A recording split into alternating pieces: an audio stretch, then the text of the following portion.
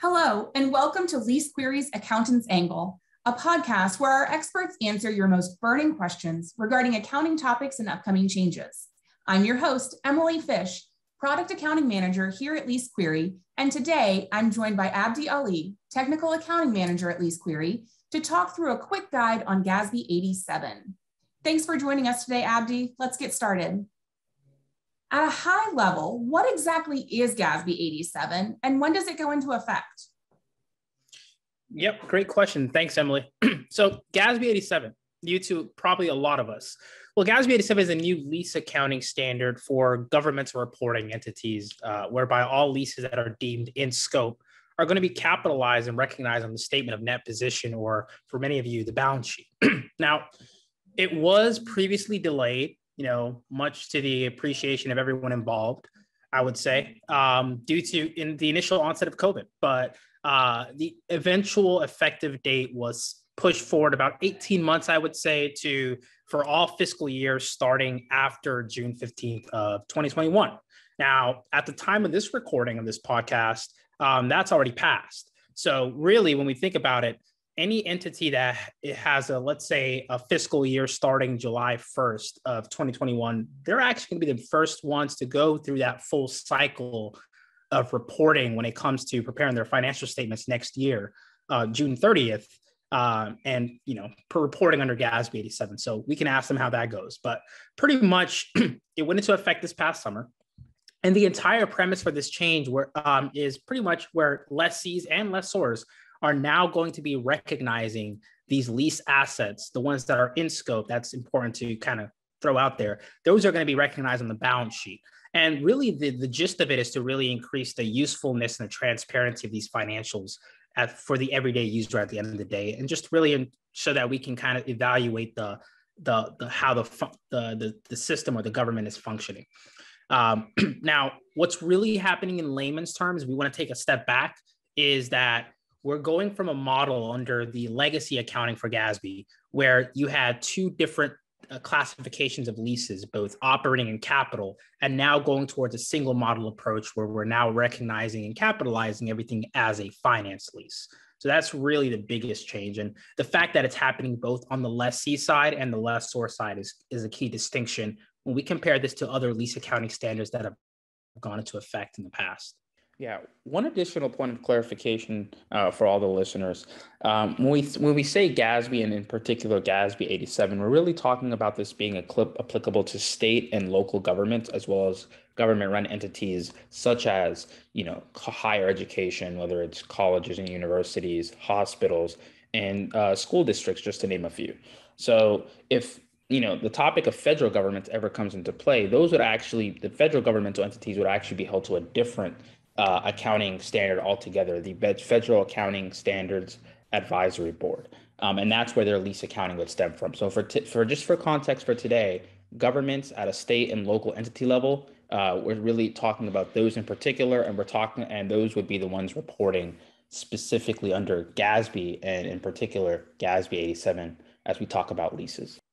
Okay, so you mentioned leases in scope a couple times. So tell me, has the definition of a lease changed under GASB 87?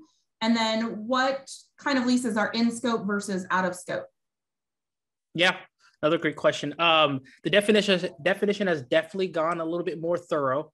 Doesn't leave a lot of wiggle room for misinterpretation, I would say. Pretty much the guidance defines a lease as a contract that, and there's going to be a couple buzzwords we want to call out, a contract that conveys control, number one, of the right to use another entity's non-financial asset. So it's a non-financial intangible asset for a specified or prescribed period of time. So that's going to be a prescribed lease term in exchange or in an exchange-like transaction. So that's another important distinction there. When we talk to some governmental entities, they come to the realization that, we have this lease for real estate, for example, and it's for $1 a year. That's not going to be in any measurement a exchange-like transaction. You're pretty much getting a unheard of bargain. So when we go by the definition, once again, just to put it together succinctly, it's a contract that conveys the control of the right to use another entity's non-financial asset for a prescribed period of time in an exchange or exchange-like transaction.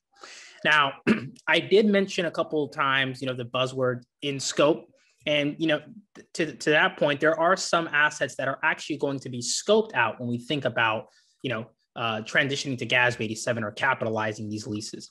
And the guidance is pretty actually fair and thorough in terms of what those types of assets are. And we'll just list out several of them today. So the first one is going to be, lease of intangible assets. Intangible assets, for example, that could be the right to explore for natural resources, or if you're in the film industry, maybe the licensing contract for films and so on and so forth. We can also throw in there biological assets, like maybe for timber or a living plant. And then also inventory. Inventory is not going to be in scope there. Many of you guys are probably taking a deep breath. For some governmental entities, you guys may have service concession arrangements. For example, you may be an airport. So those actually have a distinct standard under GASB that deals with that, or guidance or interpretation, if you will. Supply contracts is another one, for maybe a power purchase agreement that you have with another vendor. And then the last two that I want to throw out there are probably more common across any type of governmental entity. And the first one is leases that may have title transfer, which convey the ownership of the lease to the eventual lessee at the end of the contract.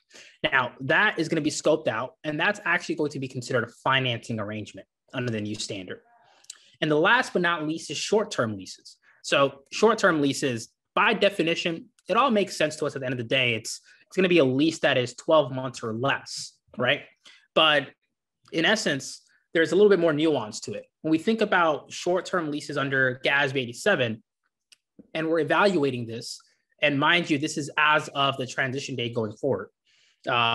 So we are going to factor in any periods of renewal options that are provided to us as a lessee or the lessor. So essentially, prior to this, if your understanding of it was that a short-term lease is 12 months or less, that's pretty much still consistent. But now when you're evaluating if this should be a long-term lease, you're also going to have to throw in any renewal options that are provided to you or that exist within the contract. And that's going to help determine, if this is short-term or long-term. The confusion typically arises because, some clients we work with will say, hey, we have no intention of actually electing this renewal. Why is it going to be a part of? And the guidance makes it really specific where it doesn't matter about your intention to renew. Regardless of that, we're going to look at this renewal option and factor it in to assess whether it crosses the threshold, the entire lease term crosses the threshold of being a short-term lease or a long-term lease. So that's a long-winded response, but hopefully it kind of clears up some of the confusion that may exist around that topic, and overall just in terms of items that are scoped out for GASB 87. I think it definitely does. Thank you so much for that information, Abdi. And thanks to our listeners for joining today's Accountant's Angle. Remember, you could submit your questions for upcoming podcasts, and our experts will share their insights. We look forward to hearing from you. Thanks.